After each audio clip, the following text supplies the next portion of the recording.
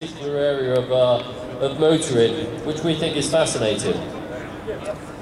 It was an education. It was an education, and we'll see how much we've remembered in a moment. But I mean, this car, do have a look at it, Planet Voodoo. Lance himself describes it as rather sinister, and I have to agree. You know, he's got boa constrictor skin covering the gauges, cobra skin covering the seats, and as well as Gucci reptile print. Gold tooth grille from a 1953 DeSoto. The headlights are called Avian Design with 1953 Buick headlamp inserts. But none of this is probably making any sense to you if you're not here now looking at the car. So do come and join us.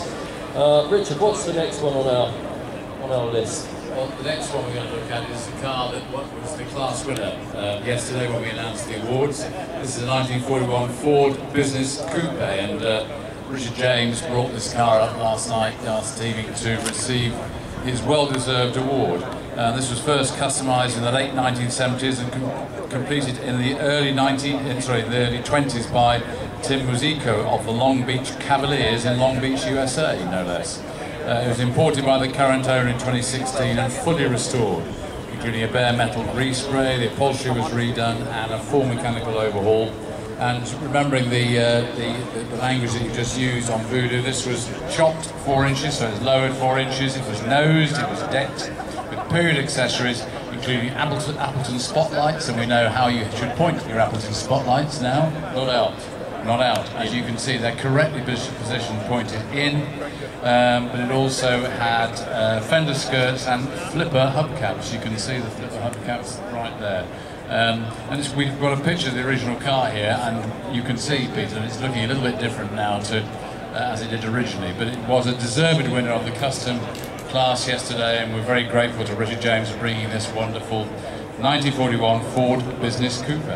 I think, as you say, Richard, what's quite interesting is these cars still are recognisable as they were originally built by the factory, so I think that's fascinating. But the next car is a 1948 Mercury 8 Coupe, owned by Tim Wadsworth. And this Mercury retains its original 8cm flathead block with a few modifications. The history has been traced back to the early 70s in Mansfield, Ohio, where Wyatt Lockman mildly customised the car, largely as it's seen today. Again, it's been nosed, so the hood ornament's been taken off, decked and shaved. It's got flames painted on the side. I mean, that's really where the time and effort goes into these cars, is in these custom paint jobs, all completely unique. It's pure artistry. It really is beautiful. It's been lowered at the back. I think, what did Lance refer to it as a scraper, or something along those lines? Is it a scraper? Yes. Because it's so low at the back. Purchased by the present owner in 2015 from Islip, Long Island in New York. And more recent modifications include air ride, 4-bar link suspension, further pinstriping, and many other details. Fabulous car, and again, Appleton spotlights pointed inwards. Crucial.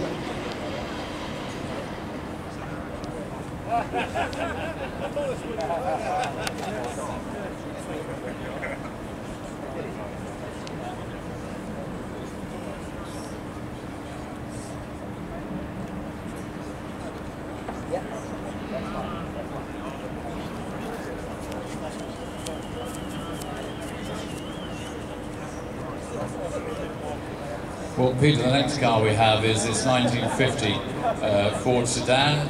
The idea behind the car was to create a traditional custom in the style of the early 1950s, using techniques and parts from that time. The car went to Marco at Juarez Fabrication. He restored all the bodywork and did the custom work, including chopping the roof, removing the trim, handles, filler door and badges, and Frenching, here you go, it's another adjective, Frenching the front and rear lights. So that's setting into the more into the bodywork. Yeah, exactly. Yeah, removing the chrome surrounds, I believe, and setting them more into the bodywork. Lance was referring to it came from French cuffs. Oh, there you go. There's a logic behind it. Now the car has been sprayed in its original colour, which is a very attractive colour, and the look is completed with Foxcraft fender skirts. Again, it's got the dummy Appleton spotlights pointing correctly in. It's It's got 1950 Oldsmobile hubcaps. It's been lowered at the front and back, and it has a 1953 Ford anniversary steering wheel. And it has a traditional 1950s Mexican blanket covering the seats, which I learned yesterday was a very traditional feature of these cars back in the day. Attention to detail, I think, is an overriding influence here. So, next, ladies and gentlemen, Richard, we have the 1953, and it's a pity that Scarlett's not here to meet us. If she is, please do come and say hello, because it was fascinating learning about your history with this car.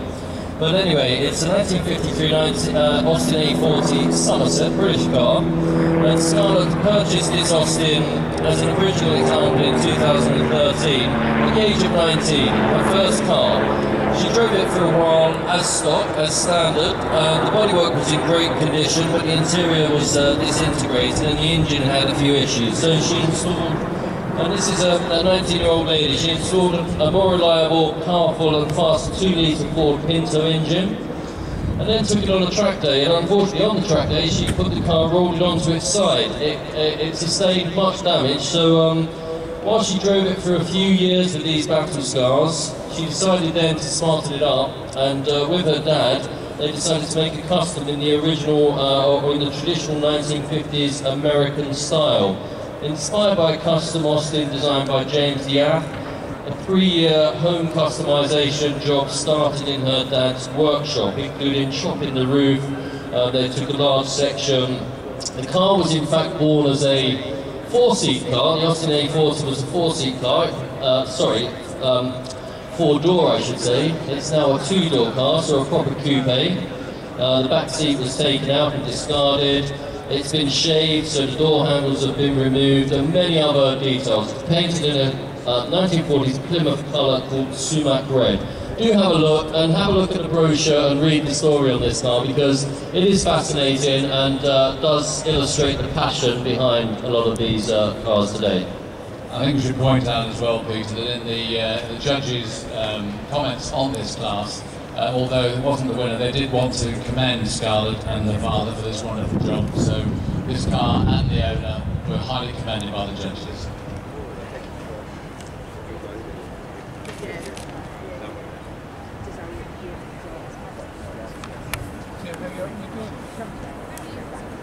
We're standing next to the 1959 Chevrolet El Camino, owned by Neil Clark, and a stunning looking motor car this is. Exactly what you'd expect from a custom American car of its period. Now Neil bought the car 9 years ago as an abandoned project and built it with his son, who was 14 at the time. It was customised in the late 1950s in Southern Californian style with the late great Larry Watson inspired scallop paint job. It's also got the shaved hooded door handles, it's got lake pipes and the required Appleton spotlights. And underneath the Camino is all hot rod. It's a 350 Ci roller cam V8 dynoed at 412 horsepower. It has a 4-speed automatic with a posi traction rear, disc brakes up front, along with air ride suspension front and rear sway bars, plus quick ratio power steering, making it an exhilarating but very easy car to drive. Thank you, Richard. I'm going to answer the gentleman's question directly. I think you asked, sir, about why the A40 doesn't have any door handles. Firstly, it's had 2 doors removed, but at the same time, they've used a technique called shave. The door handles are basically removed. It's a styling thing. And I'm sorry? How do you open the door? How do you open the door? That's a very good question. You have to ask the owner. Probably she doesn't want us to open it. No, I don't know. I think you can get electric locks now, that you can use modern electric locks with a key fob and it can operate from the inside. That's possibly what they've done. I don't know, frankly speaking. But anyway, for those in the know, the term is called shaved. So, thank you. So finally, Richard, we have this wonderful, we met the owner yesterday who was hugely enthusiastic about this car, and who can blame him? It's a 1962 Ford Thunderbird Series 3, owned by Des and Sarah Watson. And in the world of customs, size really can matter, especially when it's imported from California. And the previous owners bought a stock 1961 Ford Thunderbird for a new project, inspired by the late Larry Watson, who was a legendary American custom painter and pinstriper. And pinstriper basically means just putting very thin stripes along the cars, along the flanks of the car.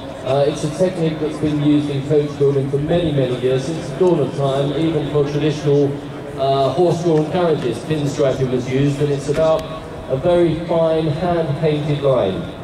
So pinstriping is very much a technique still used in car building today. And so after dropping the height by 2.5 inches, fit in de Rigueur bellflower exhaust tips. I haven't seen those. Have you seen the bellflower tips?